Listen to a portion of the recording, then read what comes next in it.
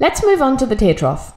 I place my entry point laterally and advance through the lateral sousp with my cannula in contact with bone to reach the tear trough. I prefer this access point rather than placement in line with the nasojugal groove because I don't want to risk injury to the facial vein. I'm using a 25 gauge cannula here, which we know can very easily end up inside vessels, so for me, checking the location of my cannula once I've advanced it is crucial.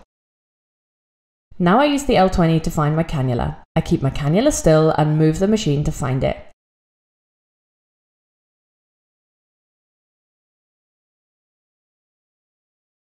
There it is, it's close to bone. Okay, let's switch to Doppler mode, angle and move my color box to the right position.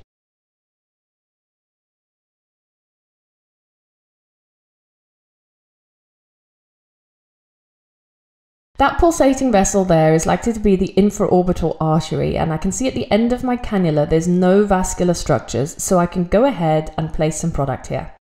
And I'm placing just a little product, 0.1, 0.2 ml by retrograde injection. I'm pleased with that correction, and I can now move more to the lateral part, the lid-cheek junction.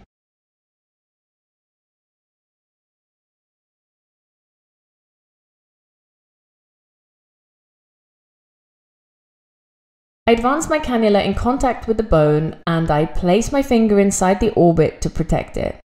I go ahead and I check my position and I can see I'm under the muscle, in contact with the bone and not close to any vessels.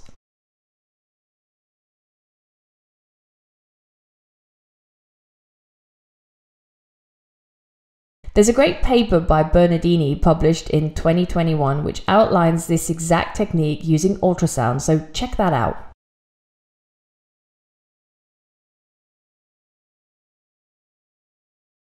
Because of the direction of my cannula, I protect the orbit and place a little product here.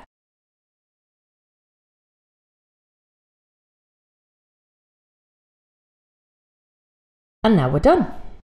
I've finished both sides now and I can go ahead and take a look at the filler in the tissue with the Clarius. Here we can see an anechoic round deposit with a posterior acoustic enhancement.